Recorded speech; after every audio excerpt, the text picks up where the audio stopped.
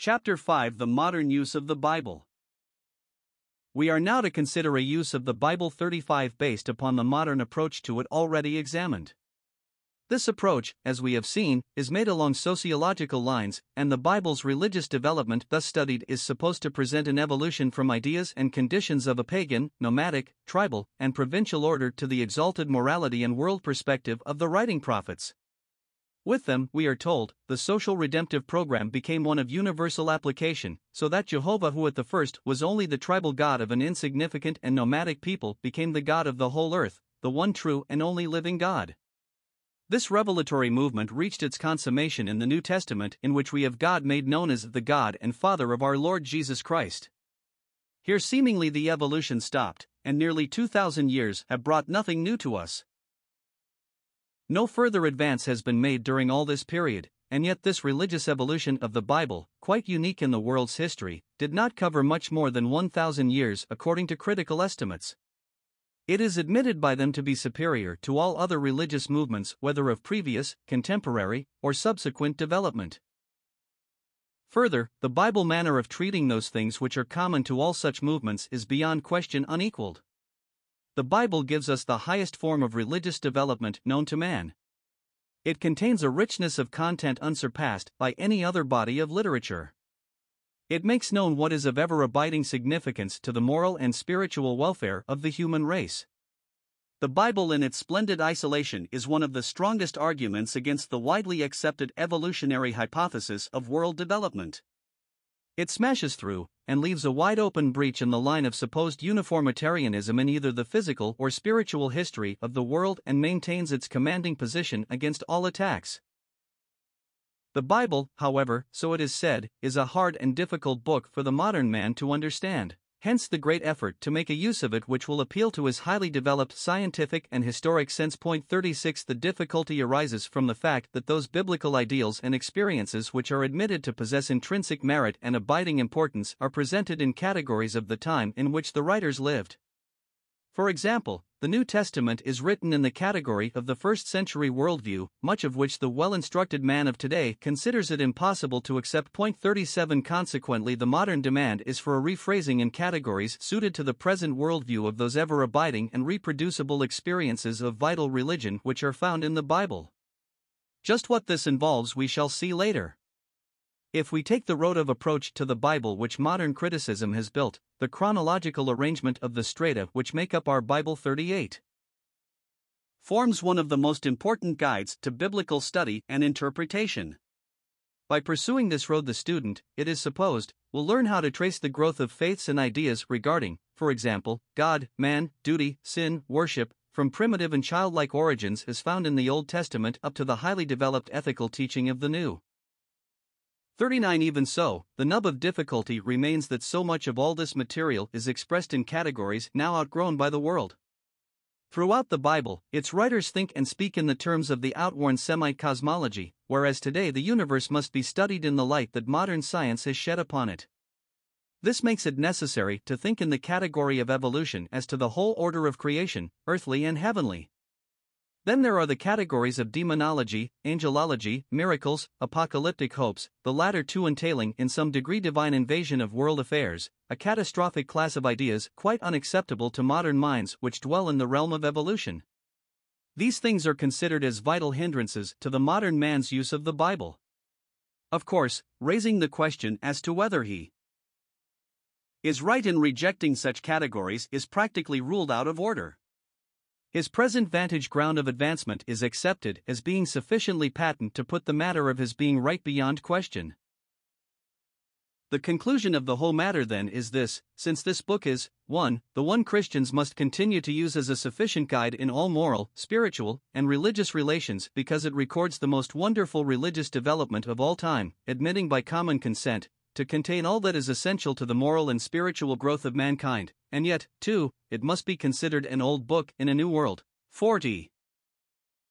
Because its language, style of ideas, and in fact the entire framework in which its teaching is set, have all become outgrown by the world, the necessity for its abiding use, 3, raises the problem of making its study and interpretation consist chiefly in the process of extracting from it those ideas, ideals, and spiritual experiences which are judged to be abiding and reproducible, leaving behind that mass of outgrown categories to which we have referred and to which, we are told, no instructed man of today could possibly subscribe. What is thus extracted must then be rephrased. 41. In this, it is confessed, the most difficult task of all remains, building up constructive statements of what we positively do believe in new formulas endowed with the same persuasiveness and penetrating power which the older mental categories once possessed. 42. For this nothing could suffice or avail short of inspiration such as the Bible writers assert for themselves. This claim has not been advanced since the close of the 1st century by anyone worthy of serious consideration. Even modernists hitherto have prudently refrained from any such pretense. Yet that alone could accomplish the above task, for the admissions are made that the Spirit of God was behind that process and in it, of which the Bible is the result, and that God was speaking. 43. Let us consider what it means to use the Bible in the manner thus proposed. There is hardly need for further remark as to the Old Testament, since the modern view and use of it have been considered in earlier parts of this book. As to the New Testament, plainly its writers believed in demons, angels, miracles, bodily resurrection, and apocalyptic hopes. We are told they used these mental frameworks and categories of explanation because they knew of no other way to express what was real and vital to them in the matter of religious experience. Likewise, when it became a question of interpreting the person and work of Jesus, they could do no better than make use of current and accepted categories, such as that of Messiah, with its framework of apocalyptic ideas, and Logos, with its framework of Hellenistic philosophy. 44. But all of these categories are declared to be inadequate for the present day. Our author holds that the light of modern knowledge has dissipated the ignorance in which demonology flourished. As to angels, nothing is known of them today, whoever saw one. Miracles simply do not happen, certainly not of the kind so often found in Scripture. The modern man comes to Scripture and says, "These are mental frameworks and categories which I cannot use, they mean nothing to me since they are not verified by my experience," and he is tempted to go further and say, "This book is of no use to me." That such a conclusion would result in irreparable loss to him, we are assured from nearly every quarter. This then raises the problem of how to find what is useful today in the Bible. We are told that the reader must be brought to see that there are abiding meanings and reproducible experiences wrapped up in the outgrown phraseology of Scripture, and that deep within its settings of thought and speech there are experiences and convictions for which the book essentially stands, spiritual truths which are in themselves permanently valid, timeless, and unchanging messages. The deeps of the book call to the deeps of the human heart. 45. But how, then, shall we explain what those categories which the modern man discards because of his superior intelligence meant to those who could and did use them? What is meant by the category of demonology as Scripture presents it? It is nothing more nor less than a transient phrasing of abiding experiences, nothing that the devil's ever stood for has yet gone out of human life. Personal temptation, various aspects, allurements, and results of sin, disease, human suffering and death, all this is with us still. Everything the devil and his hosts ever meant is with us yet. 46. It is not, then, the fact that the devil and demons actually exist, are separate spiritual beings, as the Bible writers seem to think. It is rather that there always have been and still are certain very real experiences which to these writers were most intelligibly explained by the use of the current demonology. That category seemed to them the most available explanation of these particular abiding experiences. We are asked to keep the truth of the experiences, but utterly reject any idea of the reality of such agency as that of the devil and his hosts. What about angels? Angelology, too, is only a phrasing of experiences, real enough in themselves, in another category of those ancient times since outgrown. Angels represent our Father's profound and practical consciousness of the reality, friendliness, and availability of the spiritual world, whether that be in strengthening the spirit in temptation, opening prison doors, giving peace and power in time of stress, or appearing in other ways to accomplish God's ministry to man. 47. It is not, then, that they saw angels, and we have no personal knowledge of their actual existence, or non-existence, for that matter, but the angel idea was found suited by them for use as a vehicle to express their spiritual experiences. The modern man may be quite humble and refuse to claim omniscience by denying that such beings as angels exist. Evidently, that does not prevent him, however, from virtually denying that the biblical writers meant what they said when they describe angelic visitation, ministry, and communication as being commerce with actual spiritual beings. Did the Lord mean that the Father would send him 12 legions of spiritual experiences, and what can he mean when he speaks of joy in the presence of the angels over a repentant sinner? Matt 26:53, Luke 15 verse 10. What about miracles? Again, they are simply the outworn phrasing of real enough experience. We must seek to discover what, if any, was the vital experience that our forefathers were trying to express by their category of miracle. 48. This, we are told, was simply the saying that superhuman power is here, available for use, and that when men are open to its inrush and control, it is not easy to set limits to the results that may ensue. Granting all the associated aberrations and credulities of the miracle idea, it was nevertheless our forefathers' way of saying that they believed in the living God, whose ways of working are not bound within the narrow limits of man's little knowledge. The crucial question for modern Christianity to face is not first the credibility of this or that narrative nearly 2,000 years old, but the possibility of retaining in our modern scientific thought such a vital and vivid expectancy of divine action as our fathers often phrased in terms of miracles. 49. Little wonder that Dr. Fosdick must say that, approaching the Bible so, there are some narratives of miracles there which I do not believe. Certainly, I find some of the miracle narratives of Scripture historically incredible. Others puzzle me, and about many an ancient miracle narrative a man may well suspend judgment, awaiting light. 50. The miracle narratives which he cannot help believing are those which describe experience in terms of miracle so that we recognize that the same kind of experience is open to us, or would be open, if we were receptive of God's incoming power. Such narratives are fundamentally credible and useful. This class of miracles consists for him of the guidance God gives as much now as ever to men and nations, of divine calls and commissions received today as much as ever, of spiritual endowments, answered prayers, and transformed lives from which the power of God is transmitted to others. All through the Scripture such activity and divine power is presented in terms of miracle. Examples are found in Israel's release from Egypt, God speaking to Samuel, Paul's conversion, the church's endowment with power, as on the day of Pentecost. These are in fact experiences being reduplicated today, only in describing them we do not robe them with the marvelous drapery which ages when miracles were part and parcel of men's common thought habitually employed in their imagination of events, but, for all that, the abiding experience involved in them is clear, and it is as true and as possible for our day as for theirs. 51. After all, they are not miracles in the way we use that term, but simply ordinary experiences which have been draped by the Oriental mind in terms of the marvelous and figurative, which it would never occur to anyone to use today in telling about them. Are not the miracles of Scripture by this treatment either looked upon as incredible or frittered away? The reasoning is of the same order in regard to the second coming of Jesus, his return in bodily form. The New Testament writers felt fully assured of the complete and final world triumph of the Master. Their experience with him made them conscious that that conquest must be accomplished in the end by such a towering personality.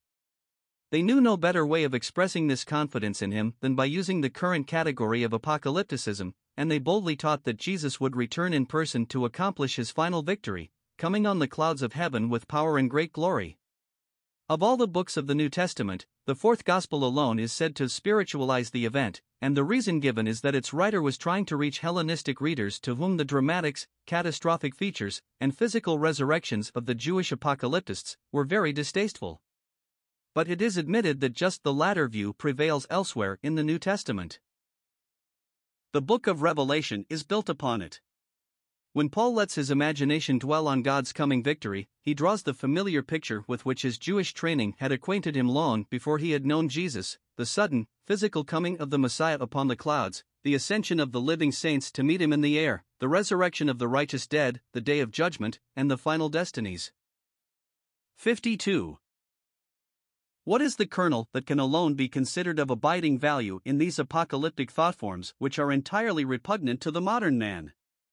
Simply the hope which lies embedded in them, the hope of the victory of righteousness upon this earth in the coming kingdom of God, whereon Christ, looking, shall see of the travail of his soul and be satisfied.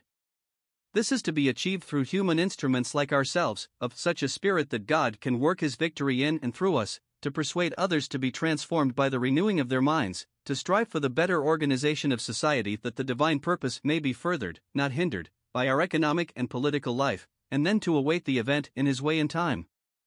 The modern preacher takes up the hope, but drops as useless the ancient category, in which it is expressed in the New Testament, and says, I do not believe in the physical return of Jesus. 53. The same disposition may be made of the miracle of the Lord's resurrection. Why not consider it, also, to be the phrasing in a category in common use in the first century of the disciples' intense feeling, in fact overwhelming conviction, that their master must live on, that life and death such as his must be of ever-abiding significance. The most natural way they knew of how to pass this experience on to posterity was to express it in the category of bodily resurrection. Not that this actual resurrection took place, but that the Jesus they knew was so singularly great that the result of his presence in this world, even for such a brief span, must be an ever-abiding influence of tremendous consequence to mankind. Thus he was once dead, but now alive again forevermore, he ever liveth. But, I suppose, that alive again forevermore must be in the experience of those men who rediscover him by working through Scripture's outworn phraseology. This principle of reducing everything to the status of subjective experience in men will dissipate all personality apart from man himself, if consistently applied. Devils, demons, and angels are gone. Why not God too, so that the creature, man, may be left in full possession of the field with his ever-abiding and reproducible experiences? Why may we not say that the category of God, as presented in the Bible, simply constitutes the way in which its writers at different stages of development expressed spiritual experiences which were found higher, more noble, and satisfying to their yearnings than any others known by them? If we are to consider Scripture teaching concerning demons, angels, and miracles, for example, as simply the phrasing used to explain certain experiences, which phraseology the world has outgrown, it does certainly seem that there is no reason why we should not understand the same to be true of its teaching as to God, both in the Old and New Testaments. Why should we suppose their personal God exists any more than their personal devil, and such beings as demons or angels? Would we not be able, then, to go on and say that nothing that God ever stood for has gone out of human life, for everything that God ever meant is with us yet: love, purity, holiness, sacrifice, kindness, hope, righteousness? All is reduced to a matter of ethics. The logical conclusion seems inevitable that experience, and nothing but experience, according to one aspect and another of its character, is either God or the devil, angels or demons, and also, I suppose, either the heaven or hell of Scripture. Guided by this principle, how shall Jesus be interpreted? As far as we know, he committed nothing to writing. Let us simply consider what we may extract from the Gospels as a record of his teaching. We thus get a vivid conception of both his experience and character. It is of superlative worth, for he is the best we know, and we will not interpret God in terms less than that. 54. No one ever spake such words of spirit and life as he did. But does this mean anything more than that he had the deepest, broadest, and highest of all abiding and reproducible experiences which a man could have, and that he phrased them for us in the most exalted form of the category of God ever known, so that in his teaching we have the climax to that God idea which had its dim beginning in Israel's wilderness history? Am I to consider all this as anything more than simply the phrasing of his experience, which is now reproducible in all who rediscover him beneath the outgrown Messiah and Logos categories of the New Testament? Such are some of the results derived from the application of this principle of interpretation by which the Bible is to be made modernly useful. It is really a weapon of destruction, striking down sacred things, and leaving us alone off by ourselves with the idea of experience for company, which we are to suppose the Bible writers have explained by the use of such terms as God, devil, demons, angels, and miracle working. It reduces to this same level the New Testament teaching concerning the deity of Jesus, his atoning sacrifice, the virgin birth, and his sinless humanity. The Gospels speak of Jesus being tempted by the devil. But this must have been the phrasing of his experience in the current category of demonology. We are not to think of an external, personal, and known enemy, for the devil and his hosts, we are told, simply stood for experiences still common to man: temptation, sin, suffering. How does this work out in relation to the Lord? Experience is made up of feelings and effects resulting from a combination of inward state and outward circumstances. The outward circumstance in our Lord's case was the wilderness, its barrenness, isolation, and privation. What was the inward state in his case? Bearing in mind the modern view of the devil, it could only have been an awful strife against evil desires to manifest power to satisfy self-need, to act presumptuously to gain a place of national recognition, and to sacrifice the consciousness of right to evil for the purpose of securing world power. Point 55. Plainly, this means that in him was sin, even as in you and me. This must have been the devil that tempted him. To just such blasphemous conclusions does this principle of interpretation lead. Yet, as reported, he spoke of Satan as a distinct personality having a kingdom, and on one occasion of coming to him, but having nothing in him. This, however, we must explain away as simply the phrasing of experience in a current category. The Gospels tell us the angels ministered unto him. This again was simply a phrasing of his experience. Such use of the Bible forces us to the awful conclusion that the Lord Jesus possessed a nature which manufactured the poison of temptation, and seemingly also could produce the elixir of comfort, an instance of sweet and bitter waters from the same fount. This principle of interpretation tends to the annihilation of all personality outside of man himself. Human experiences have been personified in Scripture by the use of categories which now appear outgrown. As we have been told that the devil and his hosts stand for certain abiding experiences of human life, and the angels too, why not follow this lead, and consider the category of God as given in Scripture to be simply the phrasing of the highest spiritual experiences of the human spirit in that class of ideas which seem revelatory of a supreme being, distinct and personal, immanent within man yet having a transcendency which leads him to strive after better things. Why not consider God and his hosts the category in which goodness and its blessings in varying degrees have been interpreted by the biblical writers, just as the devil and his hosts was the category in which wickedness and the misery incident to it has been explained? Thus, too, in their ignorance of scientific thought they used the idea of place as to final destinies and spoke of heaven and hell, but these can only be ultimate states of experience to which men make either assent or dissent according to whether good, God, or evil, the devil, gains ascendancy. A principle which may lead to such conclusions when consistently applied to all parts of Scripture must be utterly false and extremely dangerous to use. It is a stepping stone to infidelity. Its consistent application leads us into difficulties far greater than those it is supposed to dispel for the well-instructed man of today.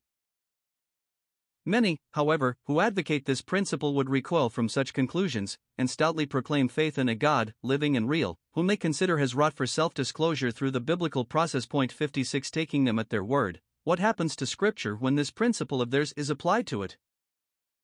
It is no longer a question of God having acted to give by direct personal intervention, and through the use of divinely commissioned instruments a written revelation, complete, final, and perfect, any more than he, by a special creative act, brought man upon the scene. It is all a matter of evolving experience through which he has struggled to get himself disclosed to men. At first he had to accommodate himself to very much that was primitive, childlike, even pagan, so that the revelation appears today clothed in many outgrown categories, even in the New Testament, with the result that men must now struggle back through them to find God in the person who stands highest on the ladder of experience, Jesus. We are not to think anything final has taken the form of a written revelation. What alone abides is the realm of man's basic experiences, which are constantly being set forth in changing categories. Of all such attempts, the Bible is the best and highest in spiritual content. On this basis, the modern preacher's task is said to be that of decoding abiding meanings from its outgrown phraseology. But there is no prospect that finality will be reached, for though we retreat from old categories into the experiences behind them, and enshrine those experiences in positive formulations, even though that means building up a new orthodoxy, our own phrasings will in time be dissolved by a new liberalism. 57. If the principle that we are now discussing be sound, is it not incredible that this book should remain unequaled by any other literary work produced during all the centuries, notwithstanding its so-called outgrown mental framework and categories? Why is it abidingly superior, without a peer? If out of the first century came such a collection of potent writings as those of the New Testament, 58. How is it that the same experience process has produced no set of books during the succeeding centuries, especially the last two, in which men have made such wonderful strides in knowledge and wisdom, which even in a small way approach the New Testament, or are destined to like results in the world? If inspiration of God is the only permissible alternative explanation, and it is one which the New Testament plainly predicates concerning the whole Bible, then inspiration is a revelatory process which has ceased.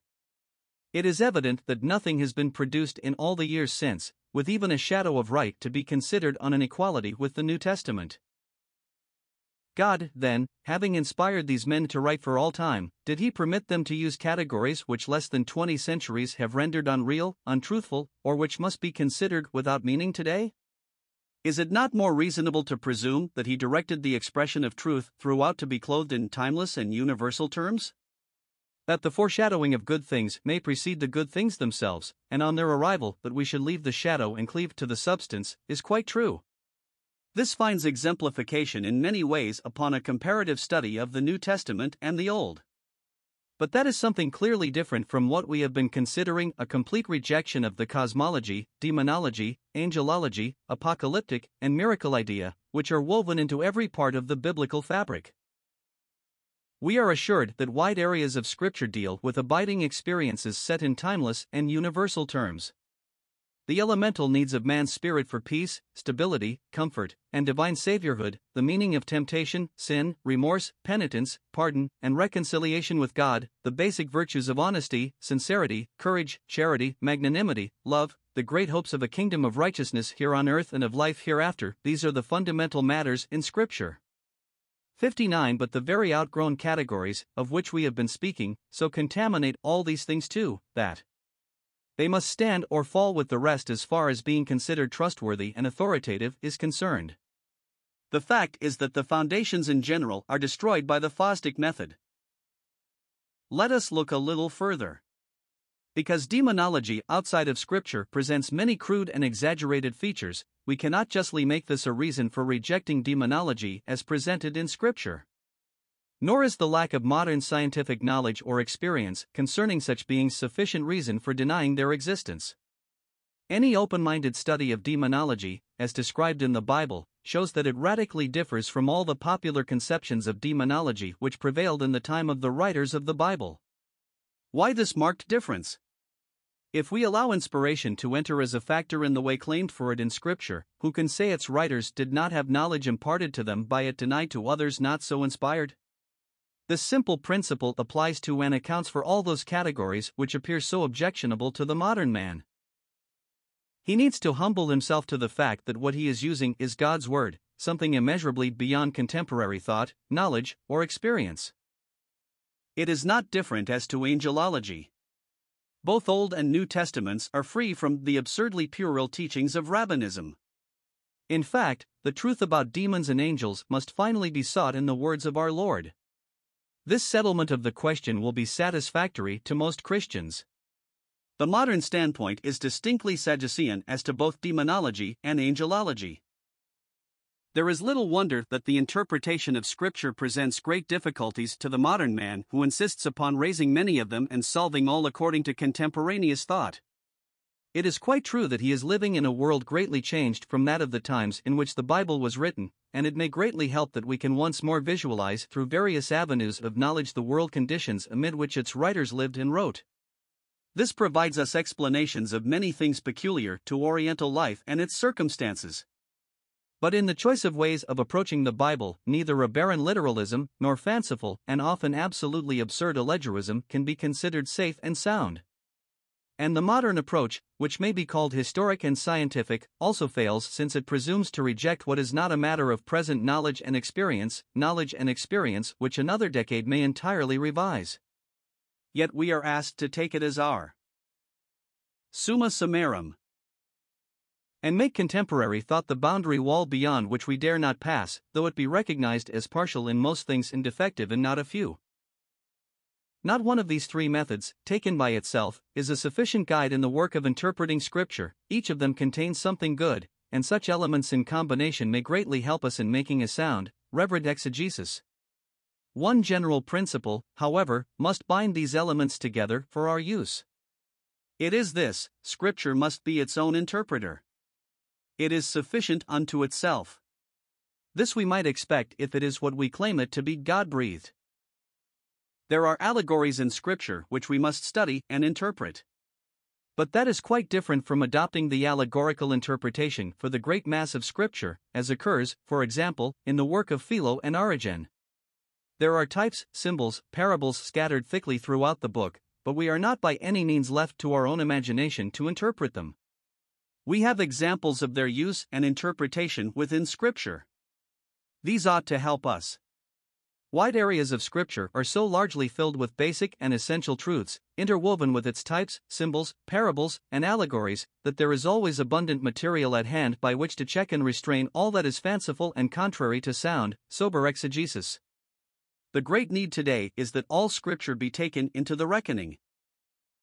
Not allegorical, but rather analogical interpretation is the basic principle to govern our procedure. Not analogy worked out according to our own unregulated thoughts, but analogy operating through careful and patient comparison of text, context, and the general teaching of Scripture. Analogy specifically means a similarity of relations.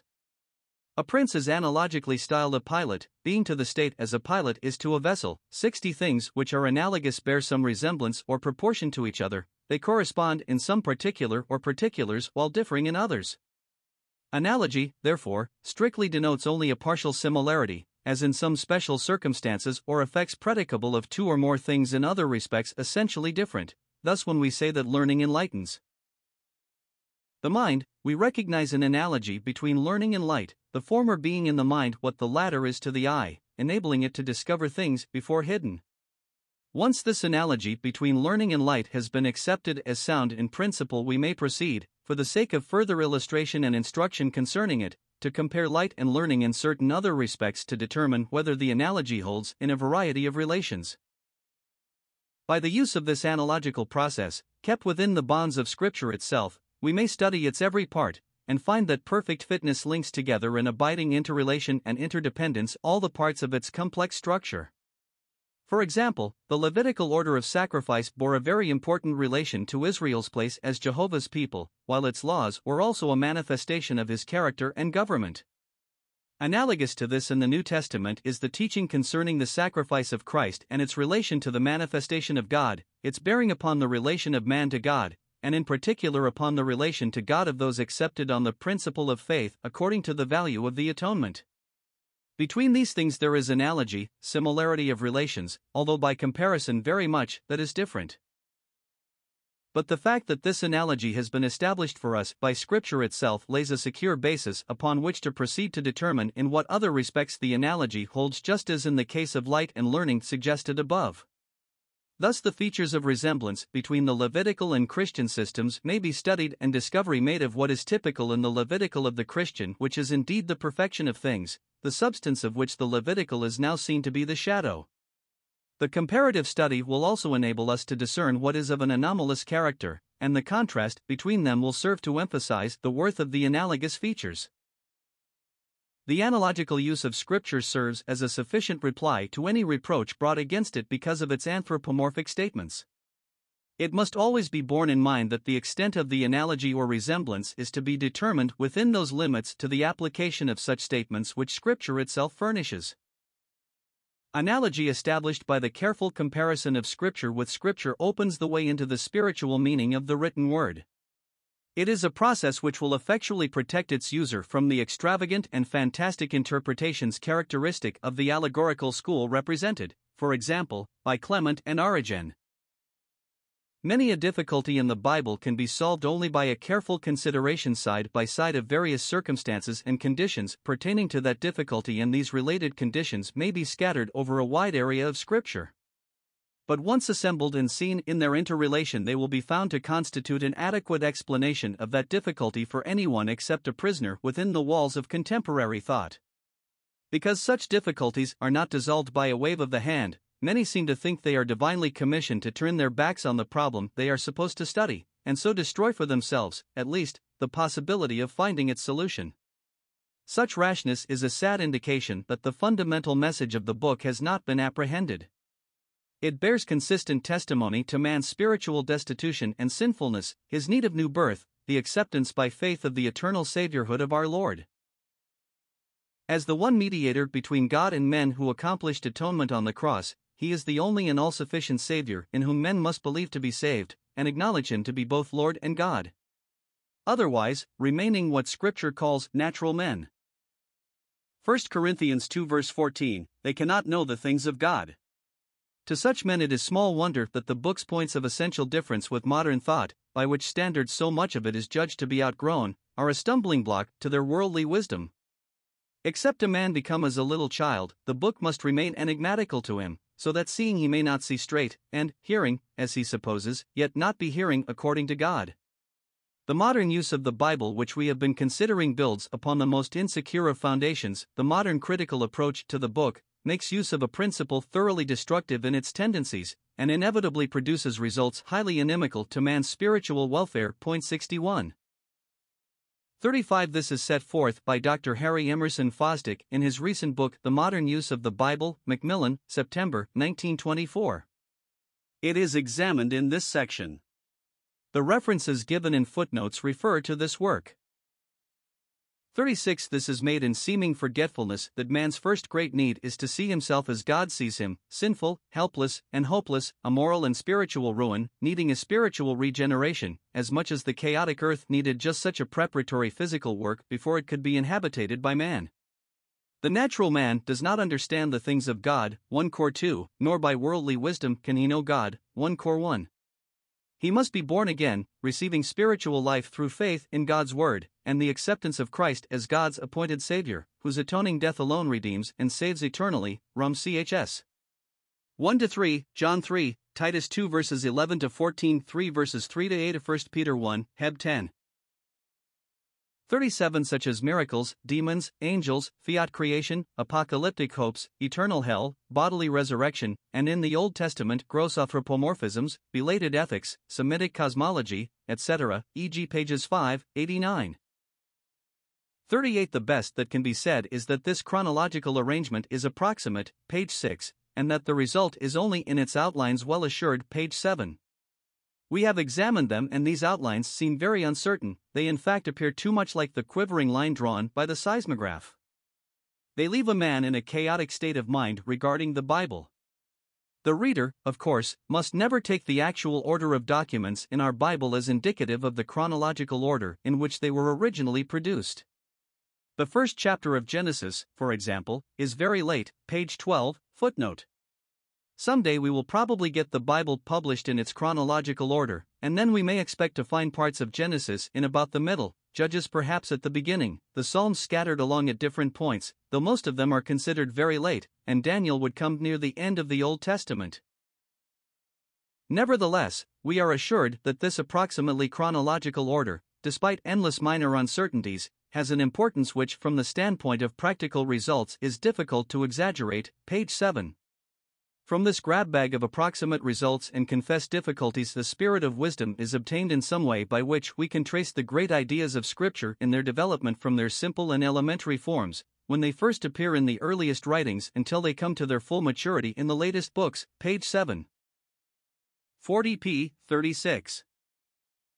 41. We are told we must decode the abiding meanings of Scripture from outgrown phraseology, page 122.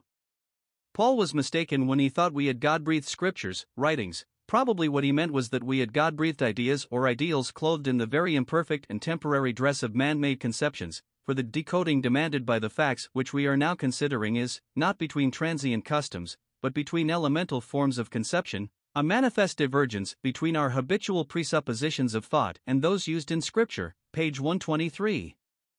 From this it would seem that Scripture can be broken, although the Lord Jesus said cannot, John 10:35, little would it seem to matter about its jot or tittle of which he spoke, Matt 5:18, and what are we to think of such wholesale rejection of Scripture's phraseology, if men spake from God, being moved by the Holy Spirit, 2 Peter 1 verse 21, RV. 42 p. 189. 44 pp. 216, 217. 47 pp. 124 to 126. 48 p. 156. 49 p. 158. 50 pp. 163,164. Among those regarded as incredible, the following are named: the sun standing still, which may be poetry; the story of Jonah and the fish, which may be parable; the miraculous aspects of the plagues in Egypt and the fall of Jericho's walls, which may be legendary heightenings of historical events; the amazing tales of Elijah and Elisha, which may be largely folklore; and, in the New Testament, finding a coin in a fish's mouth, or walking on water, or blasting a tree, these may be just such stories as always have been associated with an era of outstanding personalities and creative spiritual power. The puzzling ones mentioned are the miraculous draught of fishes, which might be one of many symbolic literary devices in an Oriental book, and the physical aspects of the resurrection of Christ, such as his eating fish, passing through closed doors, and offering to let Thomas touch his hands and feet. 51 p. 165. 52 pp. 104 to 110. 53 p. 104. 54 p. 188. 55. In this I refer to the three forms of temptation recorded in the Gospels. 56. Dr. Fosdick says, what has actually happened is the production of a book which from lowly beginnings to great conclusions records the development of truth about God and His will, beyond all comparison the richest in spiritual issue that the world has known. Personally, I believe that the Spirit of God was behind that process and in it. I do not believe that man ever found God when God was not seeking to be found. The underside of the process is man's discovery, the upper side is God's revelation, page 30. He who long can ponder the fact and not perceive that God was speaking there does not earnestly believe in God at all, page 95. 57 p. 190. 58. And it everywhere accredits the Old Testament as God's Word. 59 p. 170. 60. Quoted from Berkeley. 6127. Although Dr. Fosdick emphatically rejects the allegorical interpretation of Scripture and considers it absolutely unusable today, there could hardly be anything more allegorical in character than the way he proposes to find in the Bible abiding experiences in changing categories. Allegorism is arbitrarily treating what is obviously historical as spiritual or figurative. Demons, angels, and miracles, as presented in the Bible, are historical, real existences and events of actual occurrence. His prestidigitateur method causes them to vanish, and their places are taken by figments of the writer's brains, which are nothing more than figures of, or a symbolic way of giving expressions to, various spiritual experiences which ever abide and are constantly reproducible. According to Dr. Fosdick's method, devil, demons, angels, and miracles have no existence outside of their existence and function in this outgrown apparatus of explanation. The biblical writers evidently believed that devil, demons, angels actually existed, and that miracles were historical events, but modern men think they know better, and therefore must consider such things only to be taken in an allegorical sense.